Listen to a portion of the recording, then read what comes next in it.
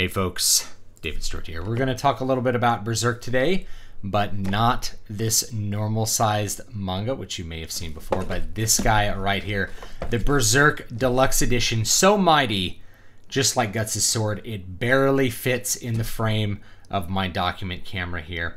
This is quite a behemoth. Just to show you how big it is big and thick, like you're buying a Stephen King book.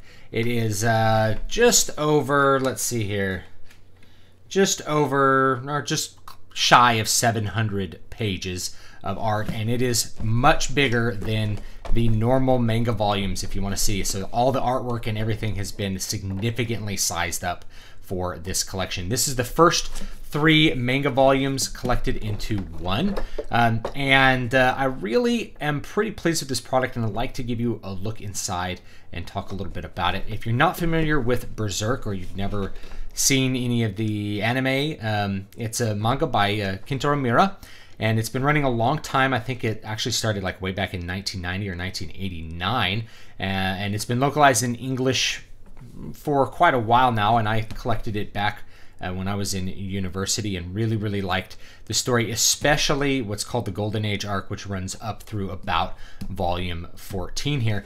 This is the first volume, which is really, with the first 3 mangas here, is focused on the introduction to the main character, Guts, the setting, which it focuses on the European fantasy style or setting, and the art style and narrative style of Kentaro Miura. It sets up the main conflict, and then you actually have a little time skip going back in time to what people really love. Fans almost universally adore the Golden Age arc, the first however many mangas up to volume 14, first 13 mangas or so. So let's take a look at what's inside, and you'll have an idea whether or not you want to get this. First of all, I do like the binding. As you can see, I like these bright red letters. It did come with a extra piece of paper here that was on the back when it was shrink wrapped. Have you got the guts?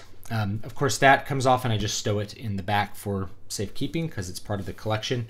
This Dark Horse graphic novel UPC code is removable, but I leave those things on. The parental advisory sticker is removable, but I usually choose to leave those things on.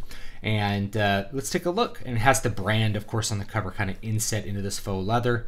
I really like the embossing work on it. It's great, highly reflective, and I don't feel like that's going to just wear off quickly at all. So take a look at inside, and the first thing you'll notice is that you don't have these full color photos to introduce the volumes. What you have are the title pages, and you do have an updated table of contents that will show you, you know, where everything is in the new volume. But what you do get, if you want to see those full color covers, those are contained at the back of the book. There's all 3 full color photos, volume 3, volume 2, and volume 1 respectively. Now, I will say, just to show you that this series did develop over time as far as Kentaro's style, his technical ability to execute and draw the character. Just to compare, here's volume 14 after he completed the Golden Age arc, and you can see a big difference in the way that Guts is portrayed, as well as the detail on the cover. The use of colors on the cover, this is something like pastels or even like colored pencils is what it looks like, and this we've moved to a more painted style, which produces a lot better contrast in general. Also moving away from the white background, which was used, I think, in a lot of these types of books back in the late 80s and early 90s. So by the time you get here, you can see that his style has developed quite a bit, but it is really nice that they included the full color plates without any of the title text covering it up. It's just the cover art without the text, which I thought was a good little addition. So let's head back towards the beginning, and you can see some of the art. The art is not on a shiny page. Hopefully you can see this with this light, but this is on a normal page with the normal amount of luminosity. It's not reflective like magazine paper. The stock is thick. This stock is very substantial. It feels good in your hands. It doesn't feel cheap at all. If you compare that to the manga, I'm hoping you guys can see this here. Hopefully you can see this manga is a couple years old. And you can see that there's some significant yellowing of the older pages. Now, I don't know if these new pages are going to yellow as significantly as these, but these definitely have yellowed. The pages are quality, because Dark Horse manga doesn't really put out garbage as far as like the paper stock goes, but they have a much rougher and more pulpy feel compared to these. These have just a much better feel. It's a nice heavyweight quality stock that they printed this book on. I'm very, very pleased with it, and it makes the art look very sharp, very easy to see all the details. You could go either way on this, and I've had discussions with artists on the channel, in fact, as to whether it's really the best thing to have better paper for graphic art, because there is an aesthetic value to this softer, rougher paper, which is that it produces kind of softer textures. It softens some of the lines, and with this high quality stock, the lines are very sharp and very detailed and very easy to see, plus it's sized up. I think, however, it's a virtue for Kentaro's art. He draws with a almost Baroque level of detail at times, and I think that that benefits a higher quality printing. If Jesse White, who's a friend of the channel, if he were on, he might say that Kentaro does quite a bit of noodling, but as I'm looking at this again, I realize he does far less hatching work to cover up mistakes. There's little mistakes here and there with like maybe the presentation of a character or something, but he doesn't do a lot of noodling. There's a lot of spaces of white and that harsh black, which I think works well, as well as using gray shades and things like that to fully detail what he's doing. You can see, if you're not familiar with Berserk, it is infamous for its extreme level of violence and gore, as well as the very, very interesting character. And he's one of the comics that's most responsible for like giant swords. Here's his like Grand Marshal's Claymore is modeled after Guts' sword in Berserk. So if you're looking for like giant sword anime, this is definitely a big influence, I think, on having giant swords in a lot of this kind of media. It's just great. It was much too big to be called a sword. Massive, thick, heavy, and far too rough. Indeed, it was like a heap of raw iron. What I do appreciate also about the setting, this is the same with the original manga, is that when they did the English, rather than leaving all the Japanese characters in there or trying to paste over them, they went to the original art and re-lettered a lot of these panels. So the panels actually look much better than they do in some mangas where they just kind of try to paste over the Japanese characters. And with the sound effects, they give you a little subtitle WOM, and just leave the original Japanese characters there. And it just has a great look throughout. So I'm a big fan of this. Now, this is the earliest stuff. And one of the things you'll notice is that his style, as I did mention, his style developed quite a bit as things went on. So the original versions of Guts that you see in this aren't bad by any stretch to me, but we can see that the presentation of how he ends up looking is significantly different, and I think better by the time we return to the present condition in volume 14. It's a little harder to see because it's so much smaller than this huge art, but I think it does improve quite a bit. And the big presentation, I think, let's find I think I bookmarked a good one. Another thing, it comes with a bookmark. Look at, it's almost like an art book in some places, just how extreme the level of detail and how good the presentation is for some of his art. And this is his early stuff. He got better as he went.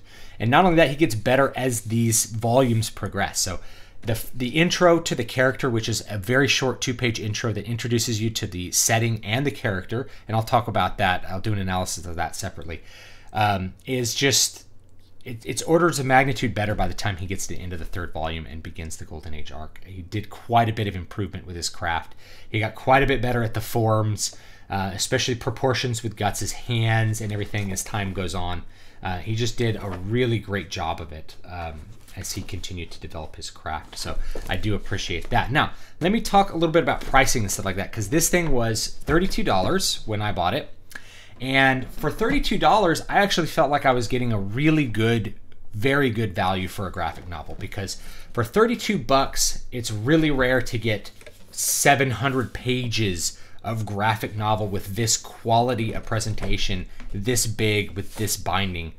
it's actually really good value. Not only that, but if you just compare to buying the floppies, the original manga, these usually run about $15 a piece. And so this contains the first 3, and if you're buying these new, $15 times 3 is 45, and this is 32. You're saving $13 by buying the much better presentation. And one of the reasons I bought this is I actually don't have the first 3 volumes. The first 3 volumes were owned by my roommate, and I liked it so much that I bought volume 4 on and just let him read him because he was really into him too. And I think I just had more disposable income at the time. So I went and bought all the floppies. And so I don't know if I'll continue buying this at $32 a pop, but considering how good the presentation is, there's a very good chance I might, because I think this is going to last longer. I think it's something that I could keep forever and read, years down the road if I want to, or pass off to a friend if he really wants to experience this in the best possible way. This is how I would say you have to experience it, is in this big volume. I also like the fact that they included enough gutter on every page that you never are losing any of the art. Only when you have something where the art runs all the way into the gutter would you lose any of it, but the design is there to allow for that. So even though it's a big thick binding, you don't get anything where you get with some comics where you're losing some of the page in the folds of a large thick graphic novel. Even with something like this, the gutter really, it just goes away. The binding's so nice, everything flattens out a lot. So in general, I think this is a great product, and I would recommend it to anyone that's a fan of this or is looking to get into collecting Berserk because of the value and because of the quality presentation. It is one of my favorite, it's one of my favorite things, and so it's great to go back and read it again. And so anyway, let me know what you think about Berserk down below in the comments, and what you maybe are thinking about these deluxe editions. I think they're great, and I hope you'll think so too. If you're interested in some of my books, here's one, Muramasa Blood Drinker, which is, takes place in feudal Japan, so a lot of people tend to like that one. Newest one is technically Voices of the Void, and if you're seeing this, you may still be able to get Voices of the Void for free. It may still be free on Amazon. If not, it's usually 99 cents. And make sure you join my mailing list, and you might get a free copy of that. This is what I call Aliens Meets Lovecraft. And I have a new book coming out on November 1st called City of Silver, that is in the European fantasy tradition. So if you like European fantasy, which is Berserk, even though it's drawn by a Japanese man, you might like, of course, other European fantasy things, including my book. So thanks so much, and I will see you guys next time.